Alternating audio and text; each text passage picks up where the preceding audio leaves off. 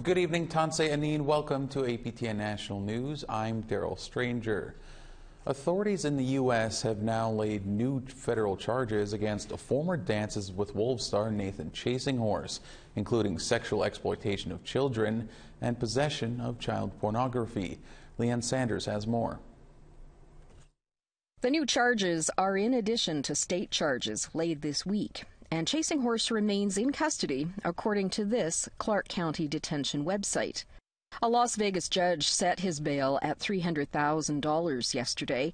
He's to have electronic monitoring and has been ordered to have no contact with the victims, minors, and cannot have firearms. Here in Canada, Federation of Sovereign Indigenous Nations Vice Chief Heather Bear told APTN that Chasinghorse was banned from their Saskatchewan powwow in 2015 and that his alleged victim reported the incident to police. And I know there was a police report done at that time as well. And I had followed up with, the individual, that had filed the complaint. So there was certainly steps made, in terms of the incident itself. She said this is another example of police not listening to Indigenous women. But there again, when we, again, there's evidence, police don't take our Indigenous women and girls serious enough, when allegations are made or when reports are made. We could have, he was out there for 8 years, without any justice or without any follow-up, and that's the sad part. APTN News reached out to Saskatoon police to confirm, but a spokesperson says they're not able to comment unless charges have been laid. RCMP in British Columbia confirmed that the Karamios detachment received a report of a historical sexual assault, and an unendorsed warrant has been issued for Chasinghorse this week. The email explained, the subject, once apprehended on the authority of the warrant, must be brought before a judge or justice before they can be released. Chasinghorse may soon be facing more charges in Canada, according to Sutina Police near Calgary.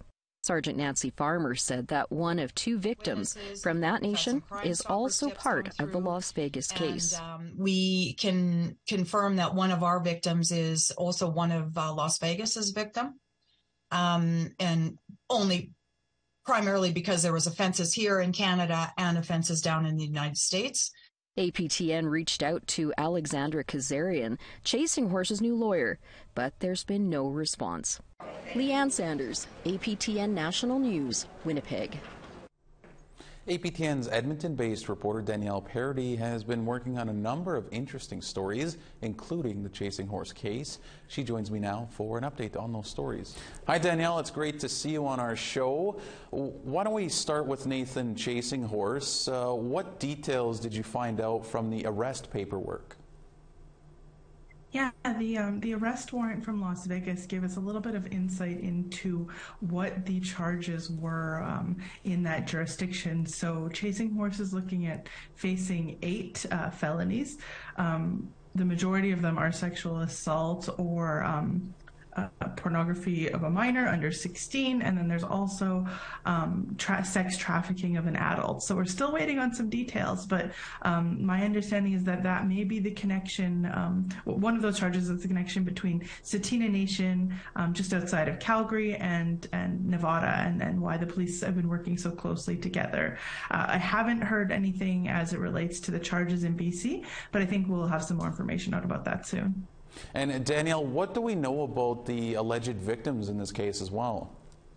The victims, so far as I'm aware, have all been Indigenous women, often vulnerable women. If you look at the warrant, it's very heartbreaking. It seems that there is this pattern of behavior that looks at predatory behavior, so taking advantage of people that are vulnerable, people who feel that they don't quite fit into the community in some way, and then also we're seeing multiple, what I want to say, so-called wives, because some of these people were girls when they were allegedly either trafficked or given even as a gift is in the warrant to Chasing Horse. So, and not necessarily any evidence of paperwork or a formal marriage, but something that the women in this case were led to believe that they were married. And what message have police been sending out to the communities? Yeah, in every situation and jurisdiction that I'm aware of, police have indicated that there could be more victims. So we often see this when there are cases of sexual assault or sexual violence, that there are more victims and people are afraid to step forward. Really heartbreakingly, Sergeant Farmer from Sutina had talked about how it was challenging for the people involved to take that first step, and that they are, they're often women who were abused under the context of ceremony. They were told that this was tradition, and they're still struggling with that. So police are saying they're anticipating more victims, and to please come forward if you do believe that you're a victim. Well, we'll certainly be keeping an eye on that one. And let's turn now to the Cindy Dixon case out of the Supreme Court of Canada. The Vuntagwitchin woman's appeal started this week, right? So how did it get to the Supreme Court? Yeah, so this is a result of a long legal battle. In 2019, Cindy Dixon had tried to run for the council for Vuntagwitchin, and she lives in Whitehorse because Old Crow is a fly-in community, and she has a son who has some medical needs and needs to be near a hospital. She was denied because there was a requirement to live on reserve, and that's what started this whole appeal process moving. So ultimately, what is at stake here, Danielle?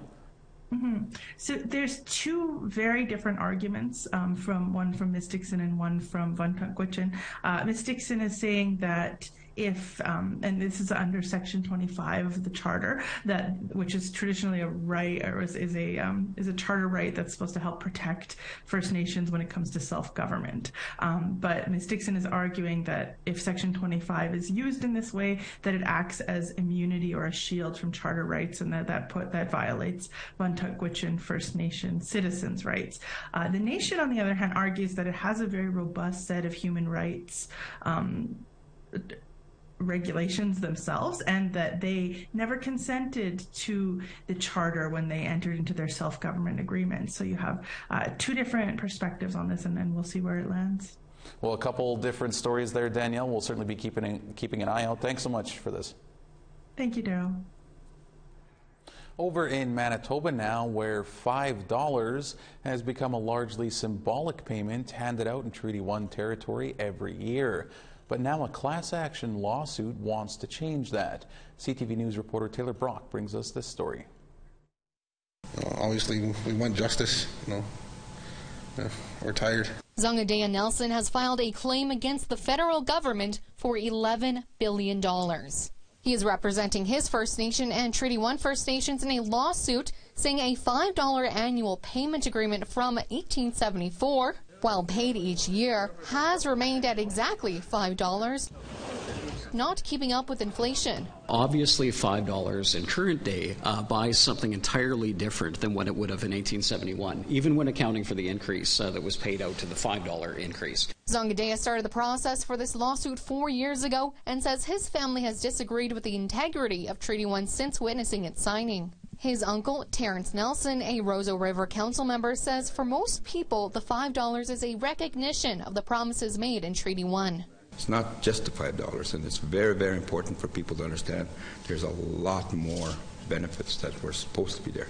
Indigenous Services Canada says it received the claim, which was first filed in 2019, and the most recent amendment in November. It says in a statement, honoring the treaty relationship and working together in partnership with First Nations is key to advancing lasting reconciliation. Canada will continue to work cooperatively with Treaty 1 First Nations to make progress together on shared priorities to help strengthen our ongoing treaty relationship and advance reconciliation. The treaty is a living organism, a relationship, and the idea of true reconciliation means that one lives up to one's bargain.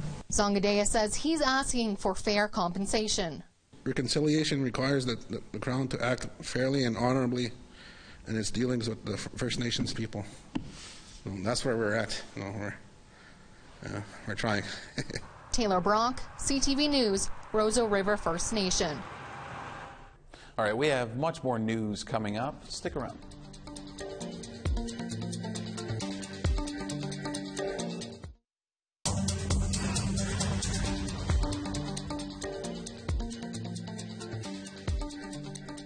Welcome back to APTN National News. The Yukon government is seeking public feedback on new mining legislation. That's because they believe the current legislation does not reflect the territory's modern reality. The legislation will address mining activity like prospecting, mining operations, and the closure and remediation of sites. It will be developed in collaboration with First Nations and transboundary groups. The new legislation aims to respect First Nations relationships with the land while also supporting a competitive and responsible mining industry. We as a territory, and we need to be mindful of not only what we're doing and how we're doing it, but also every decision that we make today is detrimental to the future. But at the same time, it can be beneficial to our next generation, which I think is at the utmost importance of this. And in Northern Ontario, 4 First Nations want the province to hear their worries about mining. The Anishinaabe community of Grassy Narrows, along with 3 other First Nations, recently came together to defend their territory. We spoke with Grassy Narrows Chief Rudy Turtle. Chief Turtle, thank you so much for taking some time today. What do you want done about prospecting in your territories? Well, what we're looking at is we would like to be informed every time there's an application being done to prospect. We do get notifications, but I don't consider those as proper consulting. I think there should be a better way of doing it instead of just being notified that there's going to be prospecting done on such and such a day and such a place, I guess. We do get those, but the way I look at it, they're nothing more than just notifications and letting us know what they're going to be doing. Now, you've described the mining claim system as a free entry system. How does this fail to live up to a duty to consult? Well, like I just said, it's nothing more than just a notification. They're just letting you know what they plan to do and where they're going to do it. I think it should be much more of a proper, for example, a proper phone call and probably just giving us more time and to be able to say what we have to say and contact one of our technicians, from technician to technician, and then go from there. But that's not happening right now. It's just letters being sent to the ban office or being sent to me. Personally, I don't have time to, be going through those notifications. And we did send a letter to the ministry instructing them to contact our land protection workers. Now, you're also calling for Premier Doug Ford to meet. How has he responded, or has he responded? I haven't heard anything. Hopefully we'll hear from him soon, and we're looking forward to meeting with him and to sit down with him and to address our concerns. Well, Chief Turtle, that's we'll leave it there. So I want to say thank you so much for taking a bit of time to sort of explain the situation from your end, and we really appreciate the time. Okay, all right, thank you. In Nova Scotia, a new art project called Every Child Matters is now on display at the Mi'kmaq Native Friendship Centre in Halifax. Angel Moore has this. These 66 rugs and tapestries were created by 49 rug hookers of the Rug Hooking Guild of Nova Scotia. They're on display for the first time at the Friendship Centre, located in Jabuktuk, known as Halifax. Teresa Muse is the centre's cultural advisor and loves the exhibit. Oh, I just thought it was wonderful. We're always trying to keep the education going on the residential school, and to me this was just a unique way to do it. And if anything, hopefully has opened up our minds to creating other unique ways as well. This project started almost 2 years ago, inspired by the discovery of the 215 suspected unmarked graves in Kamloops. The Rug Hooking Guild partnered with the Friendship Centre to display the exhibit. Trina Empringham is the centre's coalition coordinator. And you know, they never threw it at us to say, here you go, this is what we did for you. They actually went about it in a way that, to me, really represents what Truth and Reconciliation is all about. Rug hooking is the craft of pulling yarn and other material through a woven base. You can see the details of Mi'kmaq hieroglyphs. That's because the rug hookers followed the designs of 5 Mi'kmaq artists: Tara Francis, Gerald Glode, Phyllis Grant, and Noella Moore. The installation is divided to represent the 7 sacred teachings. Mew says it's an opportunity to learn. I don't think there has been a person that's come in that hasn't walked out like with a smile on their face. It really hits your heart to see these. Mm-hmm. A binder explains the designs and artist profiles, which are written in English and Mi'kmaq.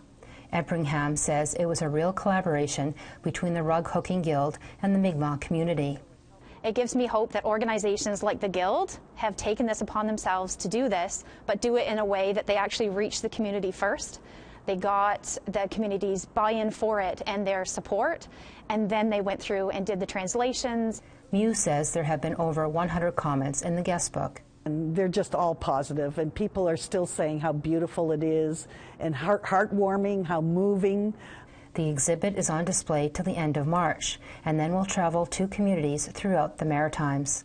Angel Moore, APTN National News, Jabuktuk, also known as Halifax.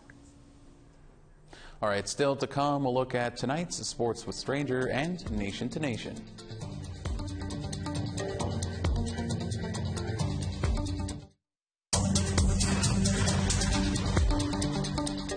Welcome back. It's time now for our photo of the day.